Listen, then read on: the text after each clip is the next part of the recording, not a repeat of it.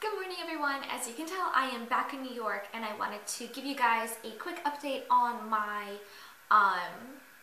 detox challenge, which I have talked about in the previous video. And yes, there is a Lilly Pulitzer agenda waiting for somebody, so don't worry, the giveaway winner will be announced very soon. And yeah, so as I've mentioned, I have been using the Boscia Black Book products. So it comes with a detoxifying cleanser, a revitalizing black hydration gel, the no pores no shine T-zone treatment, and the luminizing black mask. So I wanted to first do a quick update. These products have not done much for me. Now, aside from that, being makeup free for a few days was a really nice break for my skin. I definitely have noticed a reduction of whiteheads and the congestion. There's still some left over, and I feel like there always will be something left over as my skin is slowly detoxifying. But I definitely did notice a reduction of them. So that was good. Now, I also wanted to do a quick review of these products. As I've just said, they didn't really do much for me. I did enjoy the detoxifying black cleanser, and I still have a little bit left of everything. I like the detoxifying black cleanser. It does definitely feel warm as you're putting it onto your skin, but I'm not sure if it actually detoxifies anything. I haven't noticed that it's just, totally getting rid of everything. Now, I've also been following up with the Revitalizing Hydration Black Gel. This I did enjoy. It's a cooling gel, which, that's exactly what it says. It's a cooling gel moisturizer.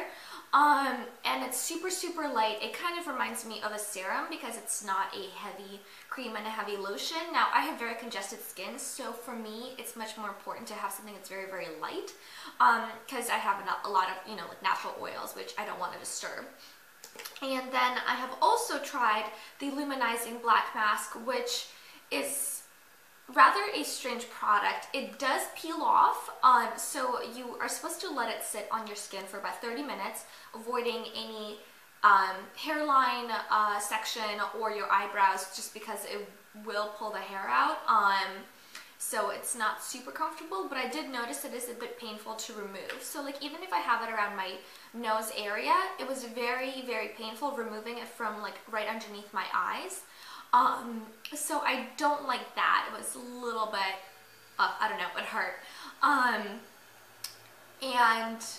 But on the good note, I did notice that it did get some of the blackheads out, which was kind of cool because as you peel it off, you can see them coming out. Not that many. I think pore strips work better personally, but it kind of did the job.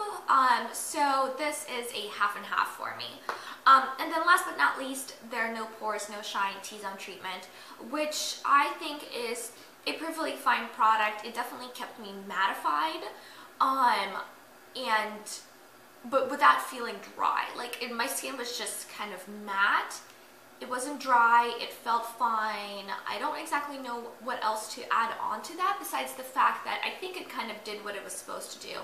I'm not sure if it particularly is supposed to get rid of any acne, but for being called no pores no shine, I think it did a pretty good job. So overall, I am okay with this line. I probably would not repurchase it, and I probably wouldn't recommend it to anybody. So that's kind of my 5 cents on it. But as for the detox challenge, I have a little bit of makeup on today, as you can tell. Just a little bit of concealer and some eye makeup. Not very heavy on foundation at all. A little bit of blush.